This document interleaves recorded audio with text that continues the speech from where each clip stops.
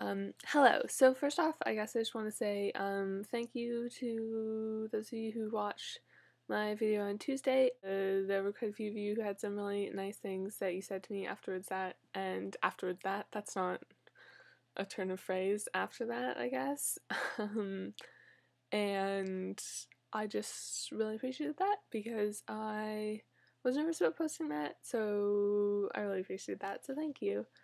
Anyways, I've been thinking about things since then, and I realized that I had some more things that I would like to say. So I wanted to make a second video, and also Mariko wasn't feeling well today, so worked out that I'm gonna give you part 2 of Hannah Talks About Stigma today, and then Mariko is gonna lay down some thoughts and feelings at some point on the weekend.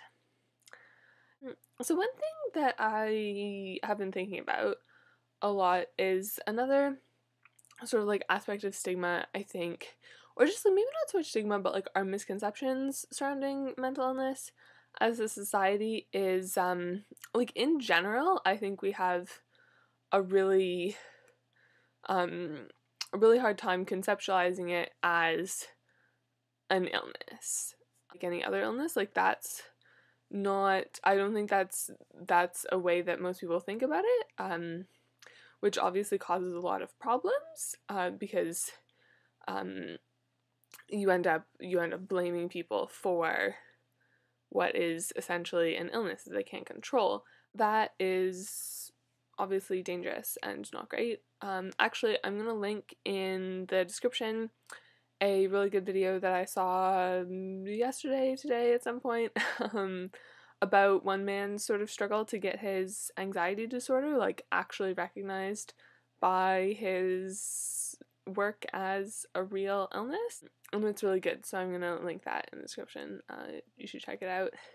Anyway, so that is in general a thing, but then I think within that, I think we even have a tendency to sort of find some cases of mental illness, like some specific people, more like valid than others, and I think we do that based on sort of like our misconceptions about what causes mental illness, because definitely like there can be external factors that influence it, like people who have experienced like traumatic events in their life, like abuse and things like that, are very likely to experience some sort of mental health problems, but that's not like a necessity.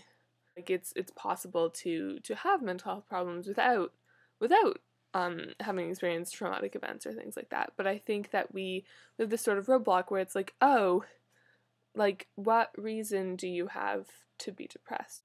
Like me, like I'm a middle class, cisgendered, straight, white girl, like I'm very privileged, so it's that sort of thing where it's like, well then what right do you have to be depressed?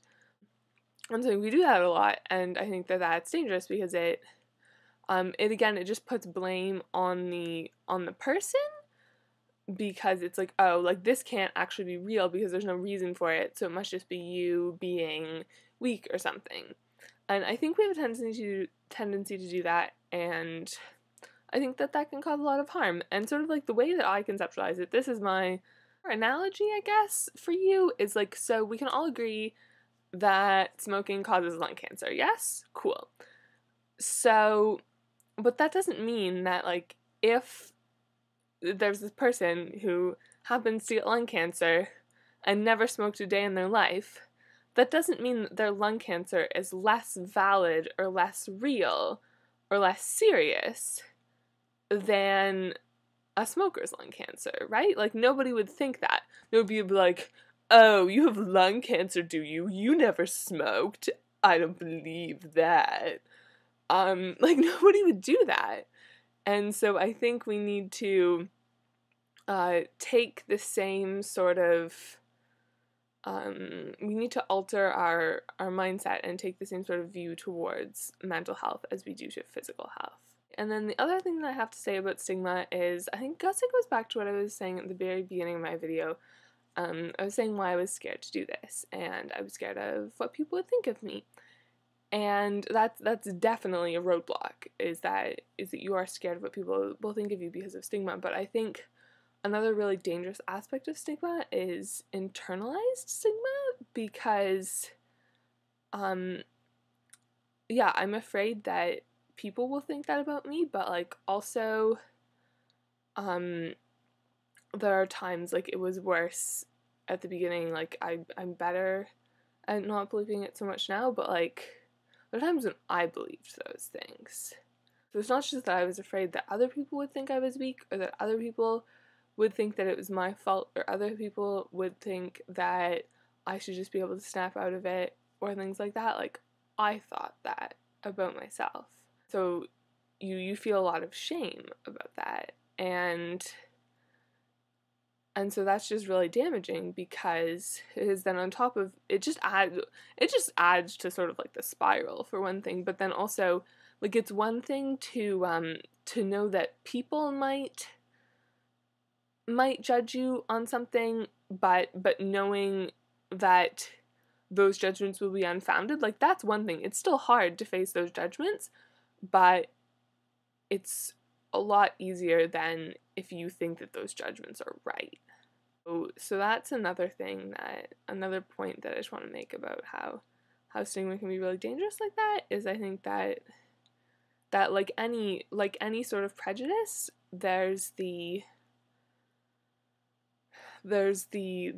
chance and the tendency for it to become internalized. And I think that's one of the scariest parts, because yeah, if you don't think that what's happening to you is valid, then you're less likely to get help, and you're more likely to blame yourself, and just a lot of bad things will come of that. This has been part 2 of me talking about stigma and mental health. Yeah, I hope that this has been helpful or interesting or possibly illuminating to you in some way. So there you go. Thank you for listening to this again, and have a lovely day, and maybe I'll see you on the weekend, and I'll see all of you next Tuesday.